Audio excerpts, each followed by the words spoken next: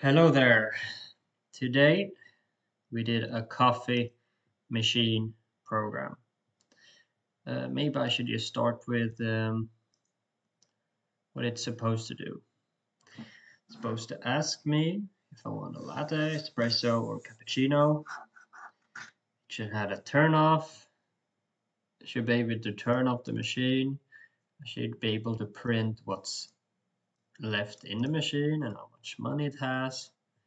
Check how many resources it has, if I even can make the drinks. Process the coins I put in and check if the transaction was successful. Then yeah, make the coffee. So let's look here. I want a latte. Let's say it cost $2.5. I don't want pennies, I don't have nickels, I don't have dimes, but I have 15 quarters. Here I have my change and I got my latte. Now if I type report, I see I only have 100 milliliters of water, 50 milliliters of milk. I still have a lot of coffee, and I got some money. So now, if I type latte again, it says, well, I don't have enough water or milk, so I need to refill. And if I type off, turning off machine, and the code is over. So let's look at my code. I made, let's see, 1, 2, 3, 4, 5 functions. Let's start with the first one. First, it's what type of coffee do I want? Choose espresso, latte, cappuccino, and then I have the report, and I'll shift off. So here it basically shows what path to take in my program, which in the future I would see was kind of a mistake because my code gets quite long, unnecessarily long. It works perfectly fine, but I could have used it in a very efficient way. Yeah, so here they have their value. And I just take the value. So yeah, an espresso costs $1.5, latte 2.5, and a cappuccino 3. And if I apply it, press report, return that the value is 1. Yeah. Then my next function is how much money I put in. I don't need to have these 4. It just looks good. Instead, I could just write 0.01 here, and yeah, but I just like the look of it. And then it combines the value of all those and returns those combined and has 2 decimals. My third is it calculated if I put in enough money. If not enough, then it just says enough, not enough money. And otherwise, it says yeah. Then the third, the second last function, I think, yeah, is to reduce the resources. So if I choose espresso, it just reduces 50 water, 0 milk, 18 grams of coffee, and it just returns that value. Then I have this very long if elif function. So it says what type of resources it's missing. So here it is if it's missing everything, it's just missing one in coffee, and so on.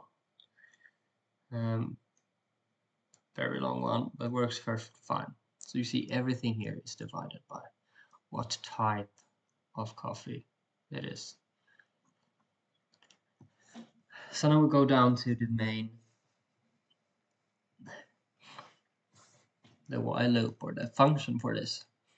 My money bank equals 0, so I have nothing in my bank from the start. I have the base resources, 300 grams of water, 300 milliliters of water, 200 milliliters of milk, and 100 grams of coffee. And while turn off equals true, this will continue.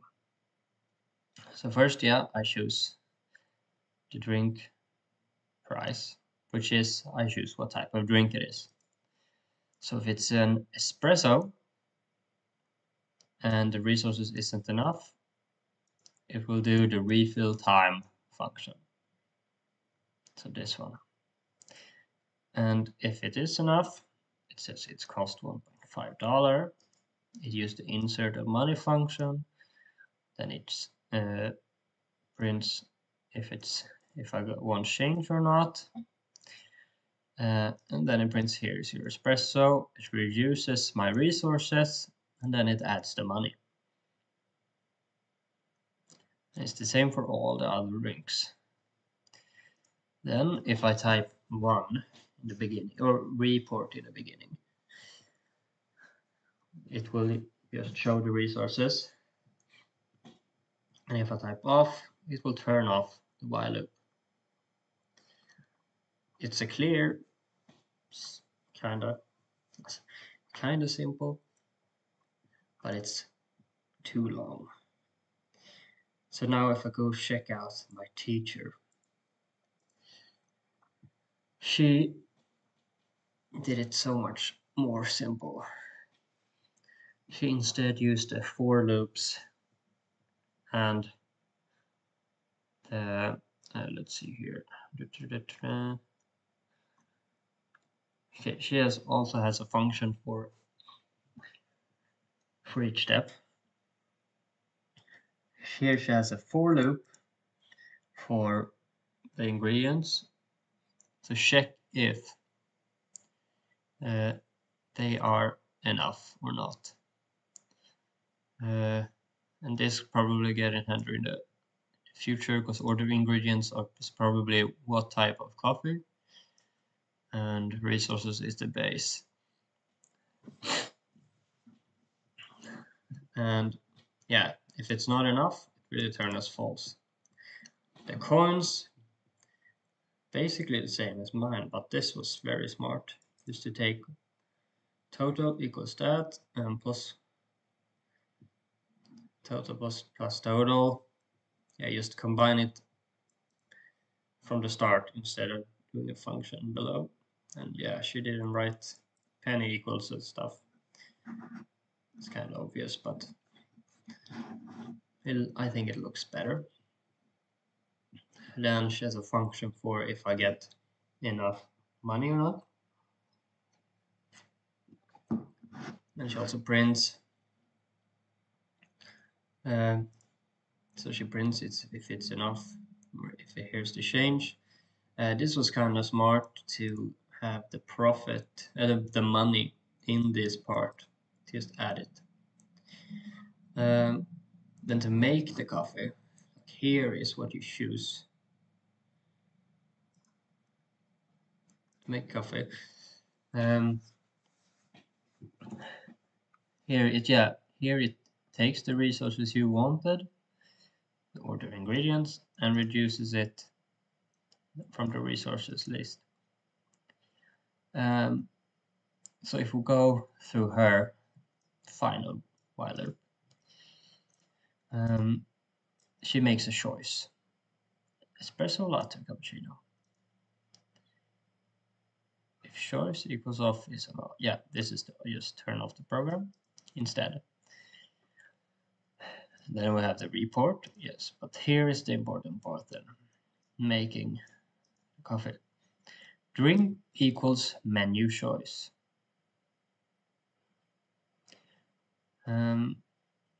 Okay, so here it takes the choice. So if I say espresso, we go up to the list, take espresso.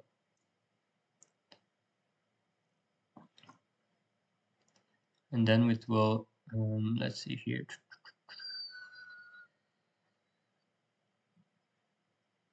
Yeah, because it will choose between two different Okay, yeah, so here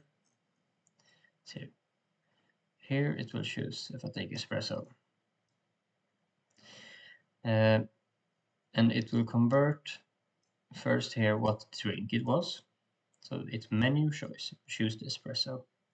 And if the function is resources sufficient, chooses to drink, which is espresso, and then it looks in the ingredients.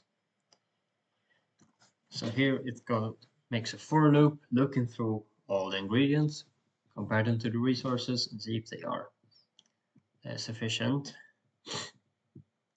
And then she does the payment.